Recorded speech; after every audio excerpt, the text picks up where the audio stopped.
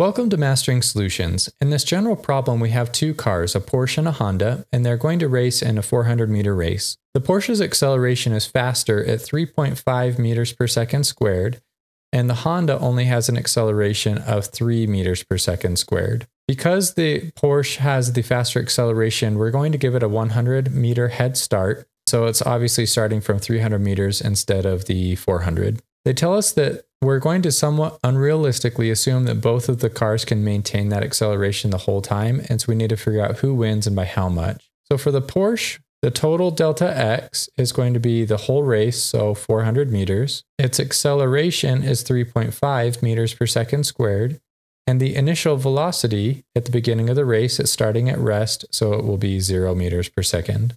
For the Honda, the delta X is only 300. It gets a 100-meter head start.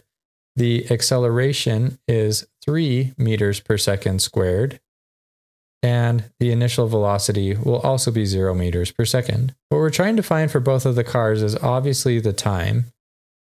So as we look at the kinematic equations, we need to find one that includes time and has all of these other variables given. The one that we'll be using is x final is equal to x initial plus the initial velocity times time plus 1/2 the acceleration times time squared.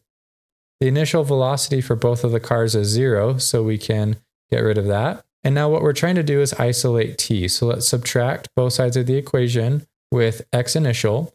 So we have x final minus x initial is equal to 1/2 the acceleration times the time squared. X final minus x initial is the same thing as saying delta x. Now you could leave it like this if you want and put 300 and 100 or 400 and 0, but let's change it to delta x because we already know what the delta x is for both of the cars. So that will be equal to 1/2 the acceleration times the time squared. Let's multiply both sides of the equation by 2, or in other words, 2 over 1, the reciprocal of the 1/2. We'll multiply that by 2. So that will cancel, and we have 2 times delta x is equal to acceleration times t squared. Divide both sides of the equation by acceleration.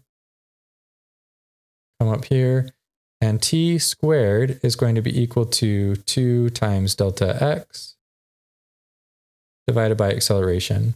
Take the square root of both sides, of course, and now we have t is equal to the square root of 2 times delta x divided by a. So now that we have our final equation, all we have to do is do it twice, one for each car, to see who does it in a faster time. So for the Porsche, we have t is equal to the square root of 2 times the delta x for the Porsche is 400 meters for the entire race. And we'll divide that by its acceleration of 3.5 meters per second squared. I'm going to write both of them down so we can do them at the same time in the calculator, and t is going to be equal to 2 times 300 meters divided by a slower acceleration of 3 meters per second squared. So for the Porsche, we have the square root of 2 times 400 divided by 3.5 gives us a time of 15, we'll just round down to 15 seconds. And now we'll do the exact same thing for the Honda. And so we have 2 times the delta x of 300 divided by the slower acceleration of 3 meters per second. So 10 root 2, let's change that to a decimal. So 14 seconds. So for the Honda, it was able to do the race in 14 seconds. The Porsche obviously did the race in 15 seconds. So the Honda wins the race, and it wins it by 1 second.